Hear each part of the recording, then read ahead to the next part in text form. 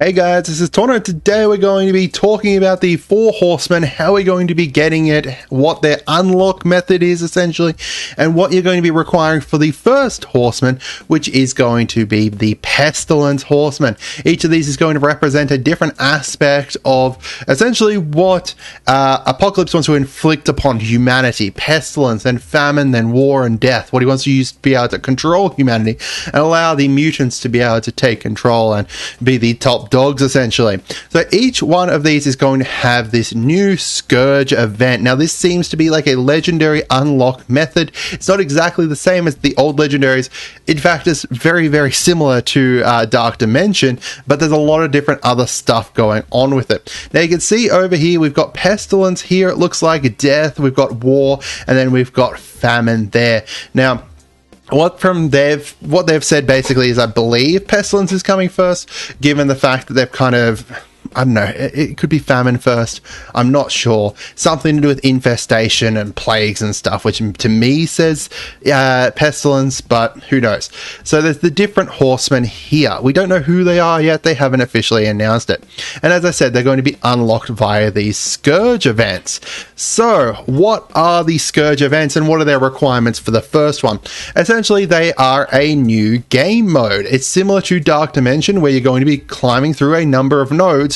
However, instead of being like essentially Dark Dimension where you clear it through twice and stuff and then you're done, instead this time you're going to be progressing through and you're going to be getting a score based on how well you go, and that score is going to be taking you onto a leaderboard, and that leaderboard is essentially how you're going to be getting the different shards. You're going to get milestones that you're going to be able to complete by getting points, and then ranking at the end, a leaderboard where you're going to be competing against other people to be able to get it. The high score that you get is going to be essentially how many what your ranking ends up being. So you're kind of competing against other people, and they do say it is a new legendary horseman, so I believe that this is going to be like a new legendary unlock system. So how do you kind of score here? Essentially, you're going to have different ways to kind of get points. You're going to have the difficulty. So upping your difficulty means that obviously you end up getting more points. The higher difficulty, the more points, etc. But then you can also apply these new things which are called scourges. Now they're going to be like negative effects that are going to either affect your team, involving stuff like this one here is when a player character gains stealth, they also gain taunt, so therefore they don't end up getting stealthed. Or they're going to be positives to the enemy team, which is like summoned enemy minions gain 20% max health, or enemies gain plus 10 health, that kind of thing. So essentially, you're going to be buffing up the enemies, nerfing down yourself, and then however many of these you apply, you end up increasing the Scourge multiplier.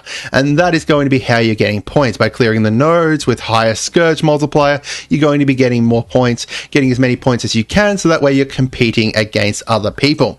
Now, what is the requirements? Now, there's going to basically be starting out pretty low. So here you've got hero. So you can see this requirement here for this first node is hero. Just any hero characters you can bring in here, be able to clear it out. As you get further along, however, they get more restrictive. So it might be next one city or something. Then it might be hero city. Then it might be hero city mystics or something along those lines. Stuff that slowly kind of gets more and more restrictive as you go. However, the first one that is going to be coming along, the last nodes require two specific teams, Web Warriors and /or Dark Hunters. So essentially you're going to have these characters here, these 9 different characters. You're going to be able to choose 5 of them, bring them in there to be able to try and clear it. Essentially the characters don't heal between nodes, so if you happen to lose one, then you kind of bring them in again and stuff. But like if you lose one, you're not going to be able to bring them in again. It's kind of like a gauntlet. You're trying to progress through it while keeping your teams alive and stuff. So you've got these 9 different characters here that are going to be the requirements. So you need to pick and choose them, see who you kind of want to level up. I am suggesting Dr. Voodoo is going to be insanely important here. For those who don't know, Dr. Voodoo does do percent-based damage on his ultimate here. and he redistributes 150% of the stealth, the health stolen. So he's going to be a massive healer here, being able to kind of keep you alive. However, they do have decently long cooldowns. You're essentially going to be needing to work on all of these characters, most likely, to get the most points that you want. You want as many of these characters up there, so that way you can potentially make 2 runs at these last bosses and be able to clear them. Try and get as many points as possible, try and clear them as much as possible, because if you kind of fail it, then you're not going to get as many points. So how does the leaderboard work? It's essentially the highest number of points you get through one run. So as you can see here, this person got 617 points. If they happen to do another run and they only get 500 points, that's no longer that's not a high score. They've got a score that's higher than that. However, if they do it again and they get 800,000 points, then obviously that's a higher thing. So it's kind of like, it's essentially a gauntlet. You're fighting through Dark Dimension, a Dark Dimension style kind of run.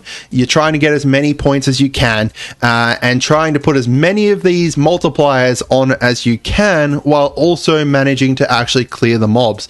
So some of the multipliers you might want on there, some you might not. Apparently there's about 30 different multipliers. And they're also going to change between the different Scourge events. So this one here is for Pestilence. However, there's going to be a different one for War, Death, and Famine, obviously. And different requirements for them as well. So it makes it's kind of weird. Like, they're going to make it so that you're needing more characters for the end of it. However, you can kind of just choose 5 of these characters and hope for the best. We don't know exactly how the shards are going to work or anything. We don't know what the character is or anything. We can kind of see a picture of it here, but we don't know who exactly it is. So I guess we'll kind of wait to see. It looks like Sylvanas from World of Warcraft, but I assume it's not, unless we've got a first crossover event or something. But yeah, that's basically how it works. Get as many points as you can from this by putting as many of these on here, up in the difficulty where you can, trying to do as hard a difficulty as possible. Get points, use those points towards this. The restrictions are based on, it starts out really wide, then ends up narrowing it down to just these 2 teams for the first run, for the first one, which is obviously the Pestilence one, Web Warriors and Dark Hunters being required. But I'd love to hear from you guys what you think about this new game mode, new unlocks method. I think it's pretty cool. I think it's really cool. I think it's a cool method to be able to get these done. But let me know in the comments what you guys think. That's it for today. Have a great day and goodbye.